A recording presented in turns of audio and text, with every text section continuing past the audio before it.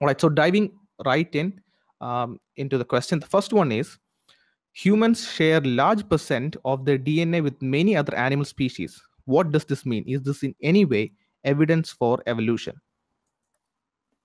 Yeah, that's a great question, and I can see why it got all kinds of votes. Because, and the short answer is yes. For somebody who views life from an evolutionary perspective, the shared biological features that we see among organisms, particularly organisms that naturally group together, whether it's anatomical and physiological features or whether it's features at the genetic level, is taken as evidence for common descent. But the point I would make is that particular view is, again, looking at through the lens of the evolutionary paradigm, of a kind of an evolutionary worldview. And when it comes to the way science functions today, science operates in a framework that's dictated by methodological naturalism. And what that means is that when you engage in science, you can only posit natural process mechanistic explanations for the universe or phenomena in the universe, including the origin and the history of life. So because of that constraint, the only viable option to explain the origin and the history of life is some type of evolutionary process where mechanism is generating life.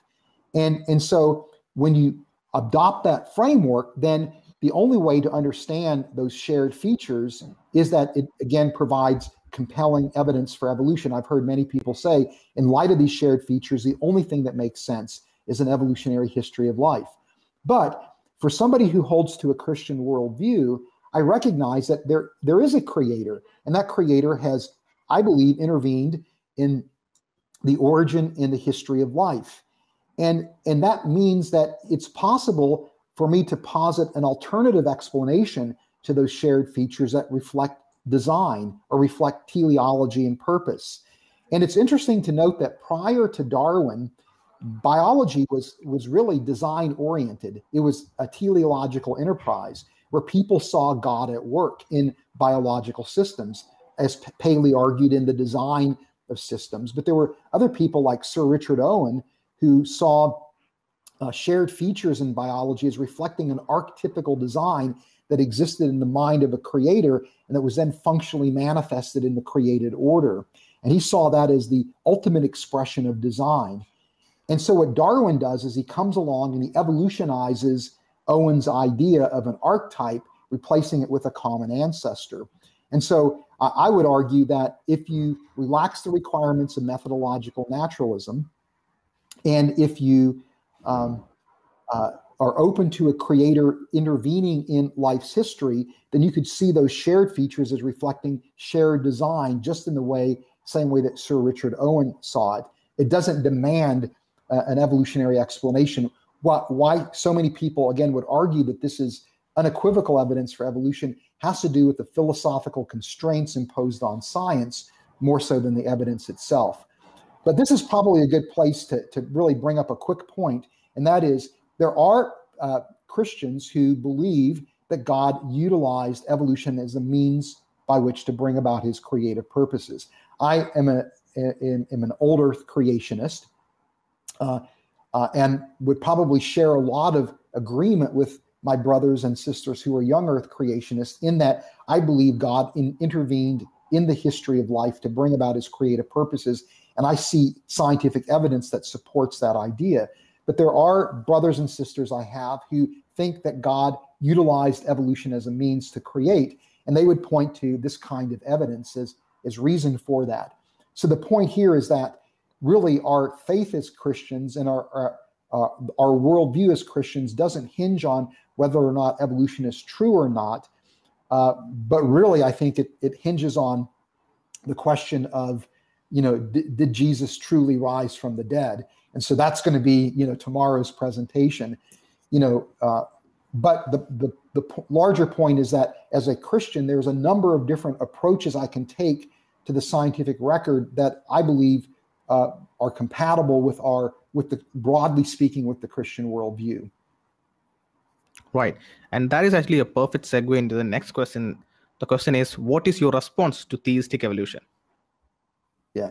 Well, as I mentioned, I don't hold to that particular view, but I do know a number of people who are deeply devoted to their faith as Christians, who I could easily share fellowship with, who would disagree with my views on, evolution. Again, I don't necessarily reject evolution outright, but rather certain facets of the evolutionary paradigm. I think there's some aspects of evolution that are well established. There's other aspects in my mind that are not. I don't think we can explain the origin of life through chemical evolution. There are certain transitions in life's history that currently don't have good explanations from an evolutionary perspective. The Cambrian explosion would be one example of that. There's other examples as well. So I am skeptical that evolution can explain everything in biology, but I think it can explain some features of biological systems. So I'm not an anti-evolutionist, but I'm a skeptic of certain aspects of the paradigm for scientific reasons. I also have some theological and philosophical concerns with theistic evolution. Primarily, if you embrace the idea of God using evolution to create, that means humanity must have evolved. And I have a hard time squaring the notion of human evolution with the human origins accounts that I read in Scripture, particularly the historicity of Adam and Eve.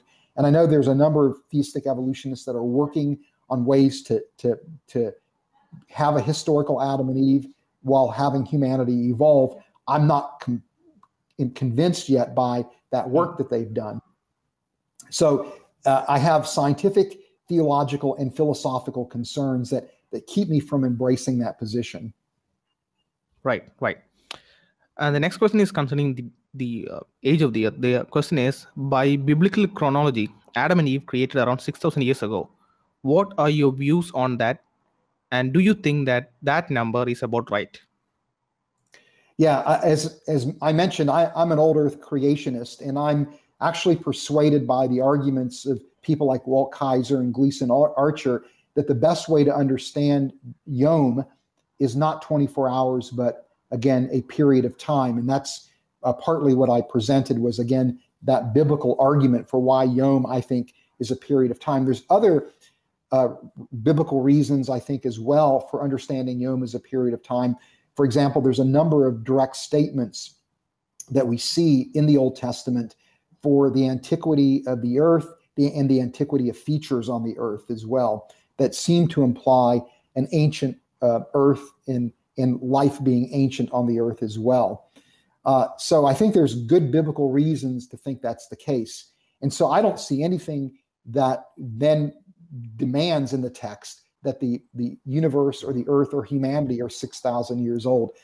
In fact, I think the text is silent on that. Now, where people get that 6,000 year number is from the genealogies in Genesis 5 and 11, where they are trying to tabulate when Adam and Eve would have been created based on the age of the patriarchs and then the age they were when their sons were born. The genealogies in Genesis 5 go from Adam to Noah, and then Genesis 11 from Noah to Abraham. And kind of long story short, I'm not going to get into the details so we can get to as many questions as possible. But long story short, those genealogies are not meant to be timekeeping constructs. They are theological constructs. And to read them in that way, where you're using them to tabulate the age of Adam and Eve, is actually not a legitimate way to read them. There's a great book that I would recommend called On the Reliability of the Old Testament by Kenneth Kitchen, an Old Testament scholar that has a great discussion of how to properly read the genealogies. But also we summarize that in our book, Who Was Adam, if you're interested. Also, on our website at reasons.org, there are a series of articles written by two scholars, Hugh Henry and Dan Dyke. Dan Dyke is an Old Testament scholar that explained why the genealogies should not be read in the way that young Earth creationists tend to read them. So anyway, those are some places you can go to get more information. Yes, that's very much helpful. We'll be dropping the link to the reasons.org website in the chat. So the next question is a two-part question. The first part is, does bearing the image of God have any biological implications? And I think once you answer that, we'll move into the second part.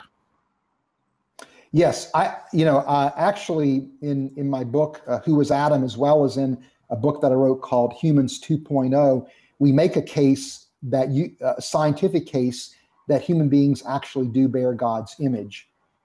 And when it comes to the image of God, there's disagreement among theologians as to what the image of God actually constitutes. Some would say that the image of God is a set of attributes that human beings uniquely possess that resemble in an imperfect, in a limited way, the attributes of the Creator. That would be the view that I would hold. That's the resemblance view. Others would argue that the image of God refers to our relationship with God. That's the relational view. Others, it refers to the role that we would play. That is, that we're to be caretakers of the planets, that we are to subdue the earth and bring it under our control. That's the representative view, that we were God's representatives here on earth. And these three views are not mutually incompatible. In fact, I would argue that the resemblance view essentially subsumes the relationship view and the representative view. But if you adopt the resemblance view, where these are certain attributes, what's remarkable to me is that anthropologists, many of them who are not friendly to the Christian worldview, who are viewing human origins in evolutionary terms, have concluded that human beings are actually exceptional, that we stand apart from all other creatures that exist today and that have ever existed, including Neanderthals. And they argue that what separates us is symbolism, that human beings uniquely possess the capacity to represent the world symbolically, and then to communicate that symbolism with one another. And I think that symbolism, it connects to many of the attributes that we would consider to be part of the resemblance view of God. And what's interesting is our capacity for symbolism shows up explosively out of nowhere when human beings first appear on the earth. So it's not only unique to humanity, but it shows up suddenly as if it was a creation event. And nobody can explain how our symbolic capacities could have emerged. From animal communication to open-ended human language is a huge chasm that nobody can explain from an evolutionary perspective, though tried as they might. So I see the image of God as actually a defendable scientific prospect that I think does reflect unique characteristics that we have as human beings. Right. And the second part asks, with the development of CRISPR, CRISPR, maybe you will get that, I have no idea what that is. With the development of CRISPR and other gene editing tools, someday geneticists may edit our genes in various ways. So how should the church respond to gene editing? Yeah, okay, that's a great part two question. And what's being referred to is CRISPR gene editing technology.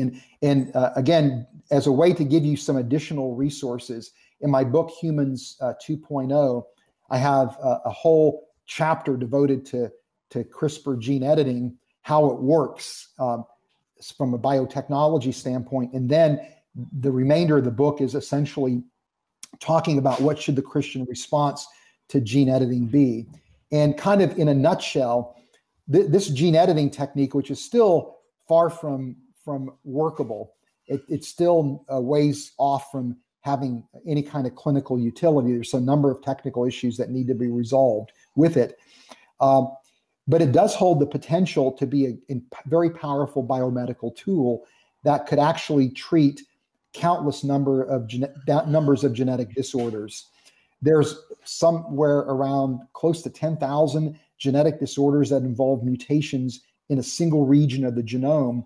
And if you could go in there and correct that error, you could literally provide therapies, if not maybe even cures, for thousands and thousands of genetic disorders, many of them which are rare, that have no therapies or treatments whatsoever. So this is a very exciting use that I think is consistent with the Christian view that we are to love our neighbor as ourselves. And so that's a very high and noble purpose. But there are issues with that, because that same gene editing technique could be used to create designer babies, to create human beings with enhanced biological properties that begin to erode or undermine our identity as human beings. So my view is that as Christians, we should advocate for its biomedical use, but we should be a voice of caution for using the technology for human enhancements. And what's happening is that many people actually see this kind of technology as a gateway to salvation. This is a movement known as transhumanism, where they argue that we should use science and technology to not only correct our biological flaws, but to modify our bodies in such a way to give ourselves practical immortality. And with advances like this, there's a number of people that are now looking at science and technology really as the mode of salvation. And so this is something that we also need to be aware of as Christians and need to be able to articulate the gospel in the context of people searching for salvation and turning to science and technology as opposed to the gospel. And while that sounds a bit ominous, I actually think that's a good thing, because what it means is that people are seeking salvation and they're going to science and technology to do that. So their desire for salvation is there. What's misplaced is where they're trying to find that salvation. But with transhumanism, it now opens up the possibility to present the gospel in a natural, seamless way, where we can show that science and technology can never save us truly. They're wonderful things that can improve the quality of our life, but science and technology can never save us. It's only the person of Christ. But what a great opportunity to enter into meaningful spiritual conversations with people who desire salvation, who see death as unnatural, who want to bring an end to pain and suffering, who desire utopia. Science and technology can't give us those things. The gospel can. Wow, excellent. Okay, the next question is, I think it's going to be a fan favorite. What about alien life? If there is alien life, will it affect the argument that life on Earth is fine-tuned? Yeah, well, that's a really, really great question. And there's a great book that I would love for you guys to be aware of. And it's a book called Is There Life Out There? And it's a book written by my friend and colleague at Reasons to Believe, Jeff Zwirink, who's an astrophysicist, where he takes on those kinds of questions. And, when it comes to the existence of alien life, if there was alien life out there, you could make the argument that it could undermine at least the fine-tuning argument with respect to the rare earth argument. It wouldn't necessarily undermine the fine-tuning argument with respect to the anthropic principle or the design of the universe itself. But if we begin to examine the circumstances of, that particular planet where that alien life is discovered, and the circumstances around the origin and the history of life on that planet, we very may well discover that it looks as if that planet too has the signature features of being designed, right? Or it could be that the origin of life appears to be just as miraculous on that planet as it does on Earth. And so that then gives us a second piece of evidence in favor of the design argument.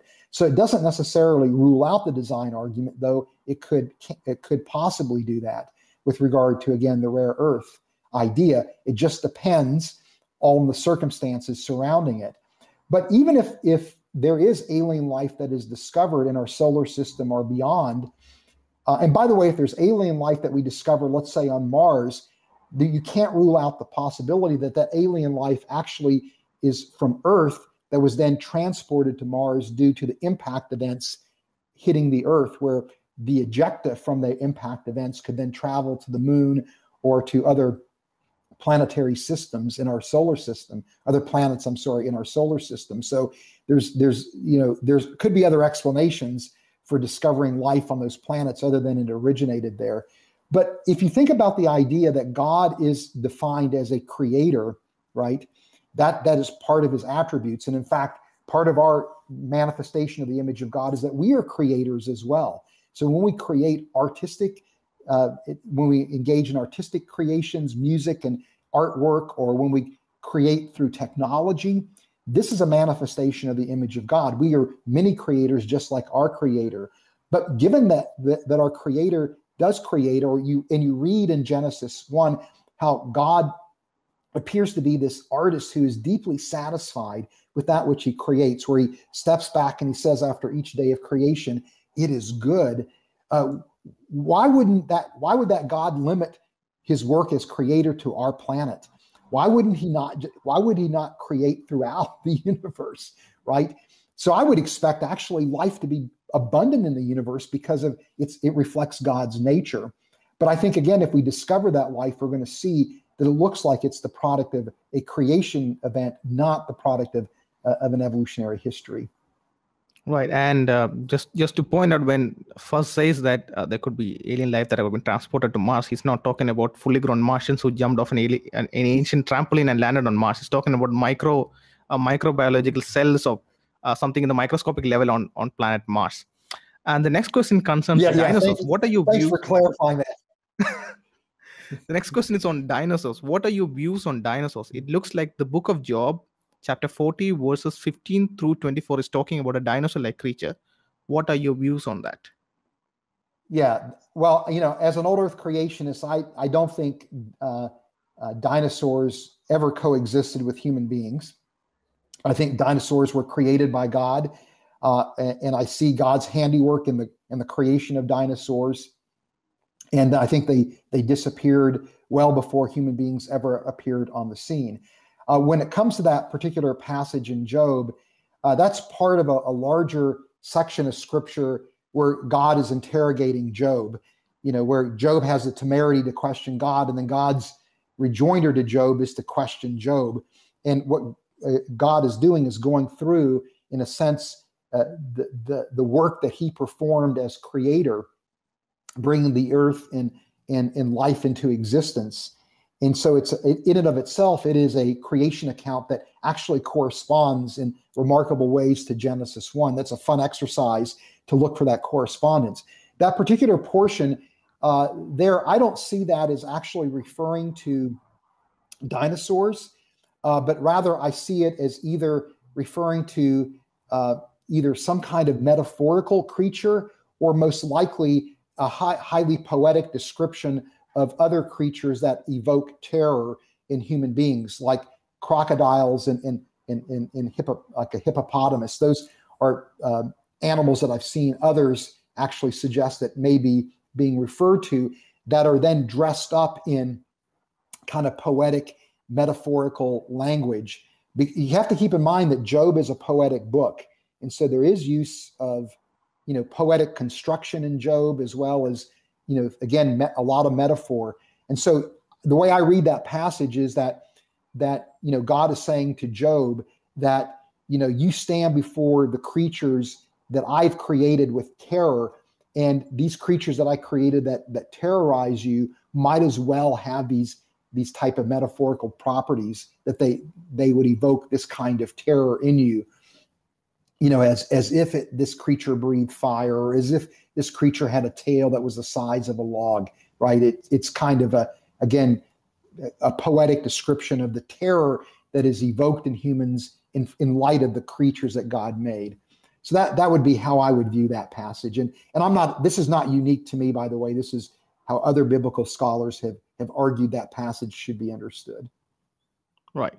So the next question is, it took God to create the universe in 7 days. Now, the Bible says that 1 day equals 1,000 years. Is it possible that God created the world by the Big Bang Theory?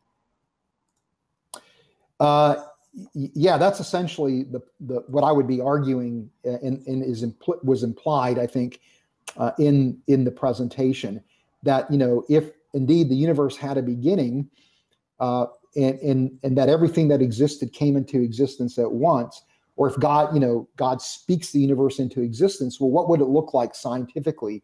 It would look like the universe had a beginning. So I don't see the Big Bang Theory as an opposition to the Christian faith, but actually I see it affirming, Genesis 1:1. And the fact that we see, again, design in the universe, design in planet Earth, is all compatible with the fact that the history of the universe, even though it may be 14 billion years old, is inexorably pointing to ultimately the advent of humanity. For example, the fact that we have elements that are available to us to support life requires nearly 10 billion years of history in the universe, where those elements are formed through stellar burning, which is a highly fine-tuned, very precise and exacting process that looks like it's designed. That was Fred Hoyle's whole point, is that the generation of the elements. But in order to have the elements that we need for life, you have to have stellar burning, creating stars, the ash of stars that then is used to then create the next generation of stars. And that stellar burning, again, leads to the buildup of additional elements. There needs to be supernova events and things like that. So we live at the just right time. At 4.5 billion years ago, that was the just right time where, for the first instance, we had the chemical elements that would make life possible in our locale in the universe. So the timing for the creation of the Earth coincides with the time where those elements for life would be in the right abundance for life to be possible. Right. And just a reminder to the audience, pretty soon we'll be moving to the second part of the Q&A. So any questions that you want to be answered right now is the time to upvote them and make them sit at the top of the ladder. So the next question is, what would be a good response to the puddle analogy, which is an atheistic counter to the fine-tuning of the universe?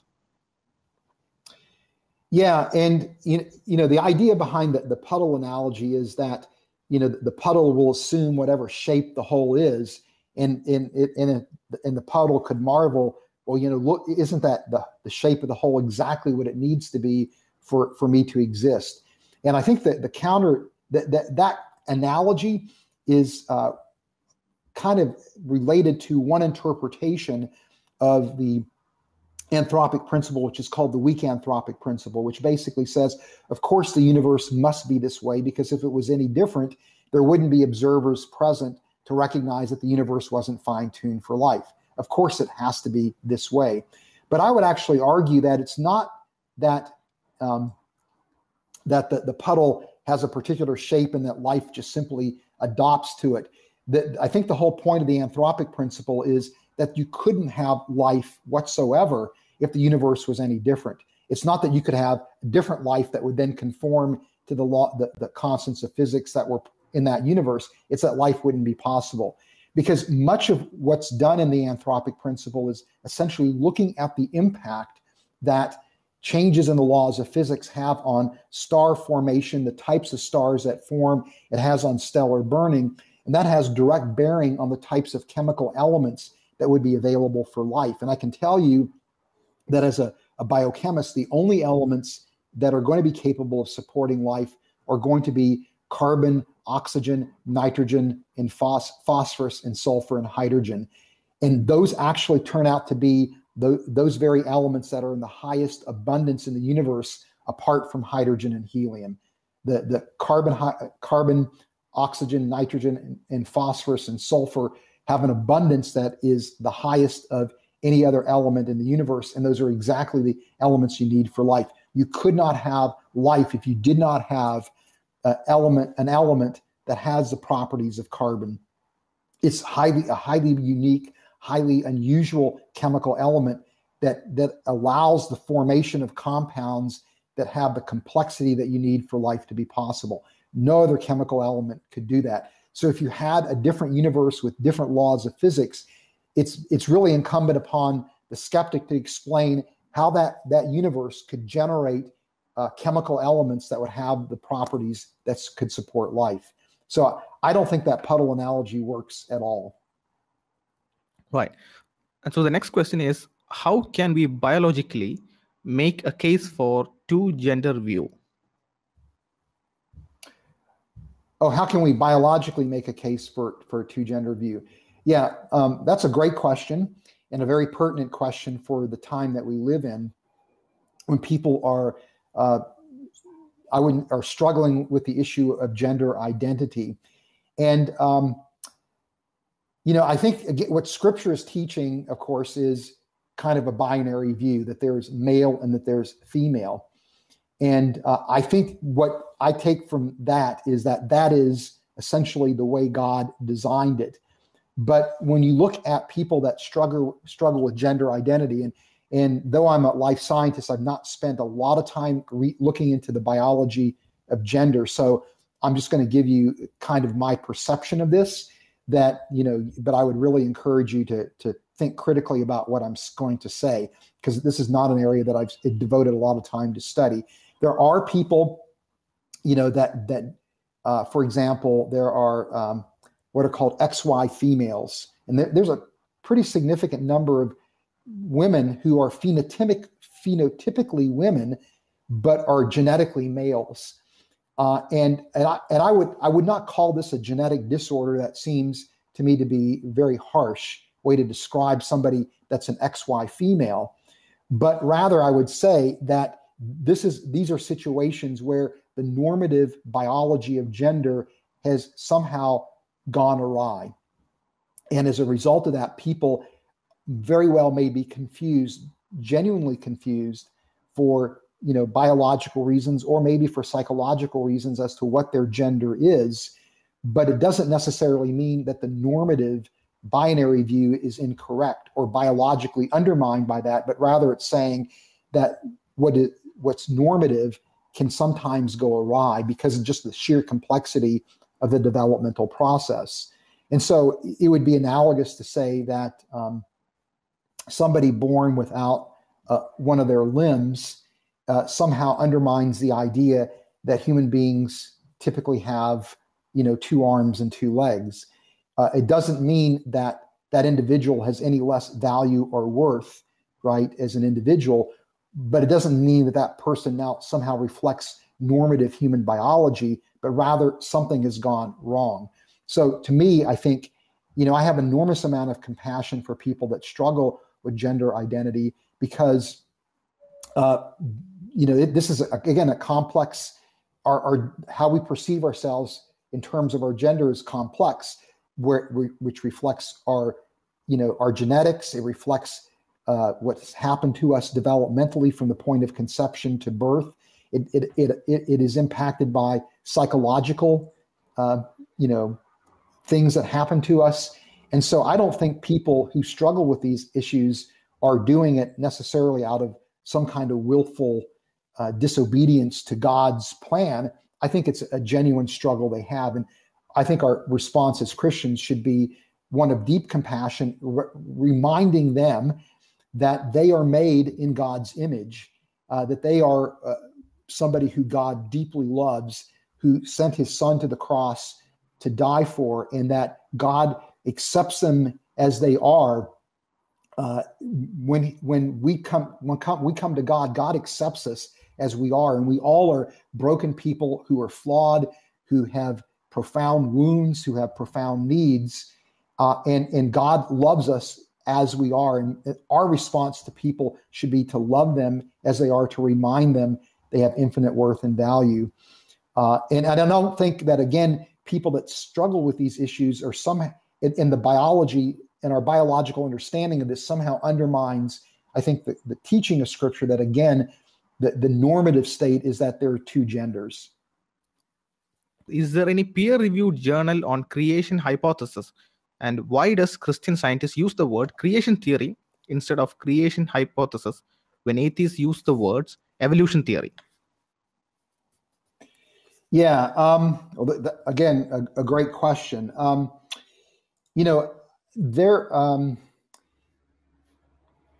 not quite sure how to approach this. At Reasons to Believe, we have developed what we call a creation model approach to scientific apologetics. And the idea behind that approach is, we look at what Scripture teaches about God's work as creator, and then we, from that, try to develop kind of a coherent, overarching interpretation of God's creative work from the biblical passages, and then we recast those ideas in the form of what would be called a descriptive historical model that then has predictions that can be used to evaluate the model. And our approach in doing this is not necessarily to present a scientific alternative to materialistic or naturalistic models, but rather it's really used as a device to engage people and interact with people about the scientific case for a creator. So we see it as really an apologetics tool, an evangelistic tool. But if there is going to be, I think, any kind of real inroads for intelligent design or for kind of a teleological approach to science, which would be the first step towards introducing a bona fide creation model that would be a scientific model, it first has to come through, I think, convincing people in the scientific community that there is a teleology that is evident in biology. And so some things that I've been doing towards that end is looking at how do SETI researchers and archaeologists actually detect evidence for agency in nature, and then applying their methodology to build a case for a creator, trying to show that design detection can be a bona fide part of science. There's a journal article that I've just written that will be hopefully be published about how work in prebiotic chemistry is actually pointing to the necessity of agency to explain the origin of life, kind of introducing teleology. I've got a book that's going to be more of a technical book called Fit for a Purpose that's will be published in October, that shows how when we look at the nature of biochemistry, it suggests a teleology that undergirds life. So these are some attempts on our part to try to push against the framework of methodological naturalism, which I talked about, where again, what's constraining science is this idea that you can only appeal to materialistic natural process mechanistic explanations. So until you show that framework is either insufficient or needs to be essentially relaxed in light of scientific observations, it's going to be very hard to have a true bona fide scientific theory of creation, though I think it is actually possible to do that very thing. And again, we've done that at Reasons to Believe, and we continue to work along those veins. But it's not to say that, again, stuff that appears, for example, in our work isn't in the peer-reviewed scientific literature. So, for example, one of the chapters from the book I wrote, Origins of Life, I collaborated with Hugh Ross on that book, an astronomer, on critiquing evolutionary models for origins of cell membranes. I worked with another chemist, and we took that chapter and we produced it into an academic journal article that was published in an Origin of Life journal. There's scientific credibility to the things that we're presenting, but this idea of trying to get a true scientific theory of creation is a very, very long-term project. But in the meantime, to me, I think the ultimate objective should be to really try to show people that science points to the reality of a creator. And that to me is the priority that I have in my work, more so than trying to revolutionize the way science is done. Right. And the next question asks, how do we explain the evidence for Homo sapien ancestors like the Homo neanderthals, Homo erectus, etc.? Yeah, well, again, if you hold to a view of theistic evolution or evolutionary creation, you would say that these are transitional intermediates that are documenting the evolutionary rise of humanity. If you are somebody like me who's an old Earth creationist, you would say, well, clearly these creatures existed and they had some intelligence and some, again, limited emotional capacity, but that we would see them as creations that God made, that existed, that disappeared, that don't necessarily have an evolutionary connection to humanity, and that we would argue that there are, though biological similarities, there's also very significant biological distinctives as well. And there's also very important behavioral distinctives, which reflect the absence of God's image and the presence of God's image in modern humans. So just as a quick example, even though people oftentimes will claim that Neanderthals had advanced cognitive abilities like humans, those claims are not necessarily well supported when you look at the totality of the archaeological evidence. What seems to be clear is Neanderthals were cognitively inferior to humans, and it's unlikely that they had language. It doesn't mean they couldn't communicate. They just didn't have a open-ended language like humans have. And so, for example, we see that the brain structure of modern humans is very different than the brain structure of Neanderthals, where the Neanderthal brain structure has an underdeveloped parietal lobe. And this is really significant because the parietal lobe is part of the brain that's necessary for processing math and language, and would be necessary for artistic expression and things like that. So that would be one example. Ian Tattersall, who's an anthropologist, has argued that Neanderthals probably didn't have language, and his primary argument is that the growth in the trajectory of human technological advance.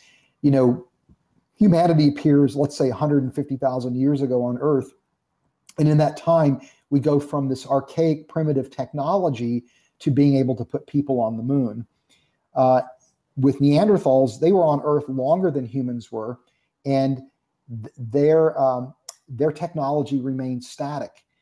And so he argues that there's got to be a difference that accounts for that difference in trajectory of technology and growth of technology. And he argues that it had to be the capacity for open-ended language.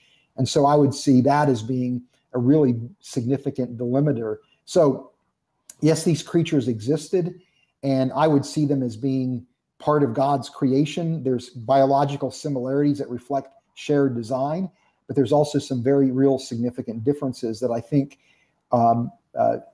allow us to view them really as not in the same category as human beings. Right. Remarkable creatures. Right. And the next question is, I think it's going to be right up your sleeve because you've talked about humans 2.0 and transhumanism. It asks, what are your views on consciousness? Atheists hold on to the view that science will eventually explain consciousness in a naturalistic worldview. How do we show them that the theist position is more rational and reasonable? Yeah, wow, that is a really important question. And I think, you know, the origin of consciousness is something that a materialistic, naturalistic worldview really struggles with. Because we don't even know exactly what consciousness is, how to define it, yet we intuitively recognize and understand something to be conscious or lack consciousness, but yet we can't really define it or characterize it. And so this is an area that I've simply not put a lot of effort into, so I can't really give an authoritative answer to this question. Because unfortunately, when you get into certain areas of apologetics, you kind of have to focus. And I have chosen to focus in kind of the molecular areas and in the life science areas. The person that I would strongly recommend, if you want to delve deeper into this topic of consciousness and why the Christian worldview holds the best explanation for consciousness, is really reflecting kind of an immaterial nature to humanity, where the mind is different from the brain, and that there's an immaterial aspect to our nature, would be J.P. Moreland. And he's got this wonderful book called The Soul, which is an accessible discussion of the whole issue of consciousness and the mind-brain problem. That would be a great place to go. What's also interesting is a book by Thomas Nagel, and I'm drawing a blank on the name of the book right now. That happens as you start getting older. You can't remember names. But Nagel has a great book where he argues that very point from the standpoint of a materialist, of somebody who is an atheist, who argues that consciousness cannot be explained in an evolutionary framework, and is really troubled by that, fact, and he appeals to this idea of panpsychism, where consciousness is kind of a property of the universe, if you will, which is a kind of a really odd view, but it's kind of like saying, well, matter and energy are kind of given, they're fundamental to the universe. Could we think of consciousness as being fundamental to the universe? I've seen other scientists do the same thing with life, where they say, look, we can't define life. We don't know how life originates. We're just going to take life as a fundamental given to the universe. So it's kind of sidestepping the real significant concerns that arise out of not having a materialistic explanation for consciousness or for life. So I would read Nagel for an atheistic perspective, and then J.P. Moreland would be a great place to start. Right, and the next question, we're about the last couple of minutes. The next question asks, if God created humans in his own image, why does genetic mutations happen naturally for some individuals, which makes them recipients of rare genetic diseases and disabilities? Can sin be blamed for such mutations? Yeah, that's a great question, because and this is bearing on the problem of evil, which is the oftentimes the rejoinder to the design argument, that if God designed this world, then why is there pain and suffering that's caused by natural phenomena that God has instituted? And to me, I don't necessarily see genetic mutations as a result of sin in a fallen world. My view of the fall is that what changed was humanity and our relationship to God, our relationship to others, and our relationship to the creation. So I see humanity changing and our relationship to the world that God created changing. I don't see the world changing as a result of the fall. So I don't blame genetic mutations and the origin of human diseases on the fall itself. Although I do think there is a sin component that contributes to genetic mutations. I see genetic mutations as essentially a trade-off of the fact that we have a universe that conforms to the laws of thermodynamics. And if it wasn't for the first and second law of thermodynamics, life simply wouldn't be possible. And this even includes entropy. Entropy is necessary for life to exist. And I see entropy as part of the elegant design of the universe. But as a consequence of living in a universe that conforms to the laws of thermodynamics, there are going to be certain trade-offs that happen. And part of those trade-offs will be that mutations take place. But what's interesting to me is that in the midst of these mutations that do take place, there are all these repair mechanisms that are part of biochemical systems that are incredibly elegant, that actually compensate and offset many of the consequences of mutations, essentially correcting those errors as soon as they happen. The problem is that, again, you're confronted with another trade-off, and that is that if those repair mechanisms corrected every one of the genetic mutations that took place, they could very well do that. It would essentially bog down biochemistry to such a point that life simply would not be possible. So mutations are an inevitability of the fact that we live in a universe that conforms to the laws of nature. And those laws of nature must indeed be fixed. Because if they're not fixed, then you wind up in a universe that cannot be a moral universe. In other words, the laws of nature must be fixed. They must be invariant in order for anybody to be morally accountable in the universe, because it means that the universe is predictable.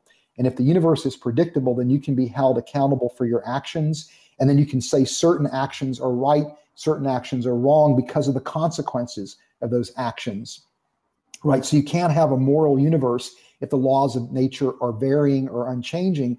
But as soon as you have fixed laws of nature, you're going to have trade-offs. It's inevitable. It's just the way it works.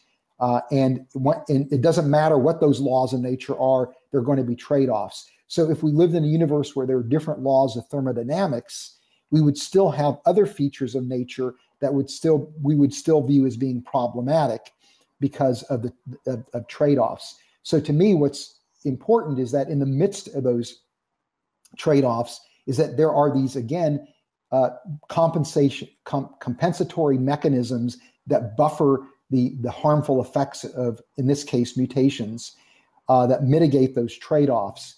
But it also says to me that there very well may be a higher purpose that God has for the pain and suffering that human beings suffer from. And I think, Christian theologians and philosophers have addressed this issue. Part of it is that, this pain and suffering can serve a higher good. there's the soul-making theodicy where, the pain and suffering we experience leads to growth in character development, that there is an ultimate purpose behind the pain and suffering. That is, it's preparing us to enter into the new creation in a time where there will be different laws of physics in which the pain and suffering that we experience in this realm is going to not exist anymore. So you could argue that there's maybe a reason why God allows pain and suffering in this world. Also, it's not only is it what is our individual response to the pain and suffering we experience, but what is the response to the pain and suffering we see others experience? And this is an opportunity for us now to be people of compassion. And God, through his providence, has provided us within the creation these incredible resources that can be used to mitigate human pain and suffering. It's now up to us to be motivated to dig into the creation and to extract that insight and that understanding and to develop the medical technology to try to correct the pain and suffering that is caused. This is where CRISPR gene editing comes into play. This can be viewed as a gift from God that reflects God's providential care for humanity. And I think part of the issue here where sin comes in is because our relationship with other people is damaged because of our sin, because of our relationship with the creation has been damaged from sin. Many times the compassion that we need to have for other people is missing. Our ability to extract insight from nature is hindered because of our sin. And then many times we do damage to the environment, which again is against our mandate to be caretakers of the planet. And that damage to the environment leads to environmental pollutants that then trigger genetic mutations that cause genetic disorders and cancer. And so we have because of our sinful nature, we probably are exacerbating the effects of natural processes where there's a strong moral component to the pain and suffering caused by genetic mutations. So it's a complex topic, to be certain, and I've kind of touched on a number of points very quickly. I don't know how clear I've been, but it's a great question, and it's something that I continue to wrestle with, as a Christian apologist, and it's a question that keeps people from the Christian faith. And so I think it's important that we are wrestling with these questions in an open and honest way, and in the process. The greatest apologetic many times we can have is how we live our life and our willingness to love other people and to serve other people in a genuine way.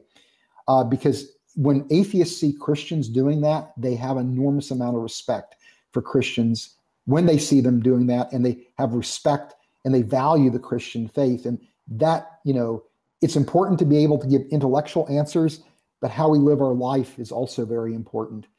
And so apologetics should never be done apart from living a life of service as a Christian.